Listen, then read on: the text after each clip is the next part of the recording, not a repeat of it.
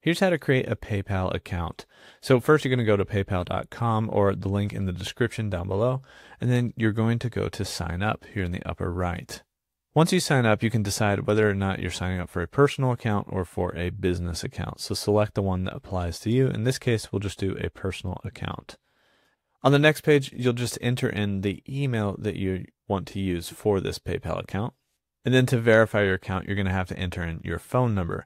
So once you put in your phone number, it's probably going to text you to verify and then follow along the next steps of the sign up process. So once you verify your phone number, then it's going to have you create a password.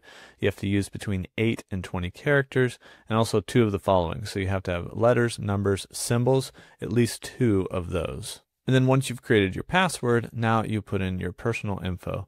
So it's going to be street address as well as your legal first name and last name.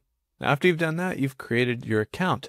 You can shop and earn rewards with PayPal, send money or get paid by receiving money, and also just browse around.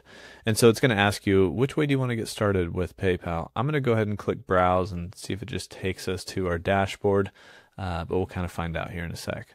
So it wants us to link a card, and it might actually have you do this no matter what option you click.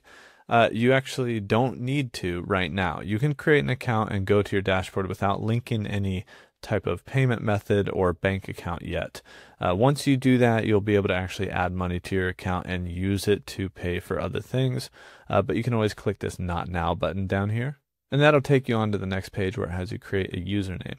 You don't have to do this yet, and it's actually a paypal.me link. We don't need to do this. We can just actually click Not Now. Most things in this process you can skip if you want to, and want to come back later once you learn more about what each thing is. The last part of that step is to verify your email. And then once you do that, it's going to take you to your PayPal dashboard, and you officially have a PayPal account. It's pretty easy, but you do have to enter in some of that personal information to really get verified. And that's it. That's how you can create a PayPal account.